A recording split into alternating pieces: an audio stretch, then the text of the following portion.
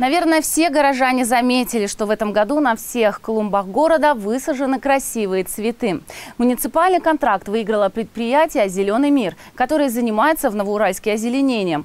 Кстати, «Зеленый мир» предлагает для озеленения 700 видов цветочных растений. Такого нет даже в Екатеринбурге.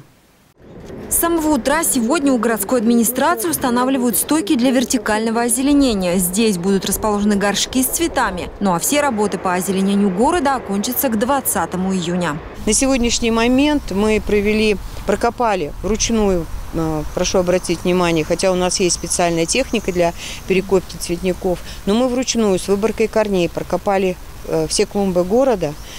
Значит, привели их, соответственно, в порядок, где нужно добавили земли и провели посадку уже частично, где-то на площади, наверное, 1/3, провели посадку цветников в городе. Работы параллельно идут на нескольких участках. Главная задача после высадки – сохранить всю эту красоту. А для этого важно поливать вовремя и в достаточном объеме. В «Зеленом мире» говорят, что бюджет на полив есть. Ко всем посадкам будут относиться бережно. Надо отметить, что наименований цветов в собственном тепличном хозяйстве «Зеленого мира» около 700.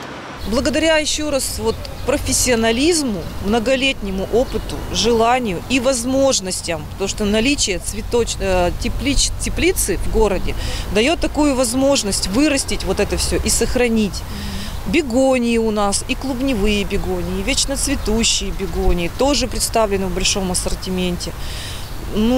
Злаки мы часто используем в городе, канны и красные, и пестролистные сорта. В этом году мы вводим молочай глиц, если для кого-то это интересно, он будет посажен на Театральной площади.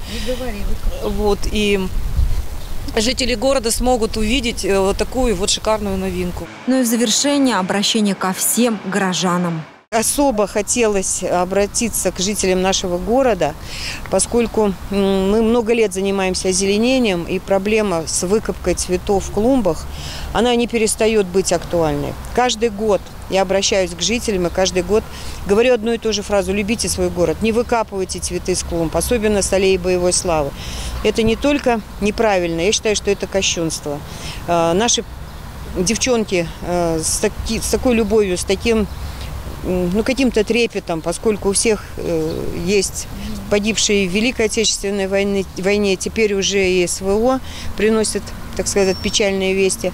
Мы стараемся, мы хотим, чтобы на аллее боевой славы было не просто торжественно, красиво, чтобы там приятно было находиться.